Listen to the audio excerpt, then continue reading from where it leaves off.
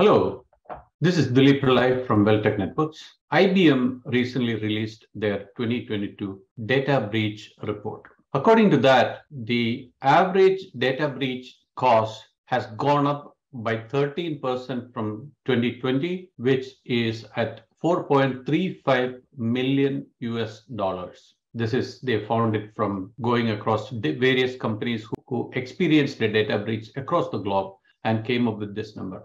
And of course, the highest data breach cost is in the healthcare sector. There are various healthcare companies who got compromised. Their breach cost was more than 10 million. So there are various factors, according to this report, which comes to play in this. One of them is, since 2020, remote work has increased a lot, and people need to understand that remote work is definitely a risk factor in the data breach. And it was 4.91 million compared to 4.54 million in ransomware and 4.5 million in stolen and compromised credentials for across this, but it's 4.35 million. So what are the various factors affecting this? One is reputational damage for the business, and there are severe business downtime that increases this cost for these organizations. And there are regulations and litigation. There are some companies who got breached and government penalized them, and that increases the cost. And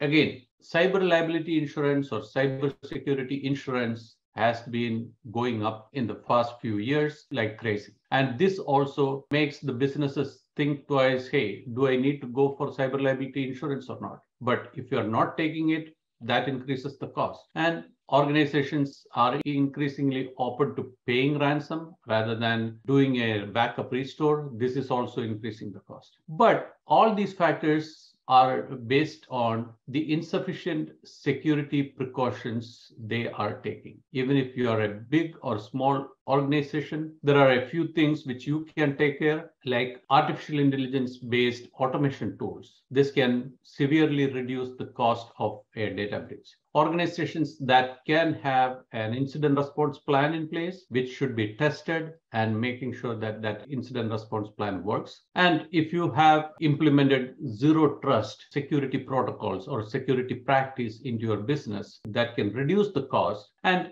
extended incident detection and response, XDR, or managed extended detection and response. These type of tools can greatly help the organizations to reduce the cost. It is not the size of the business which costs this money.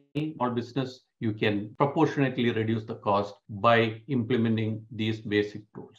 Thank you for watching.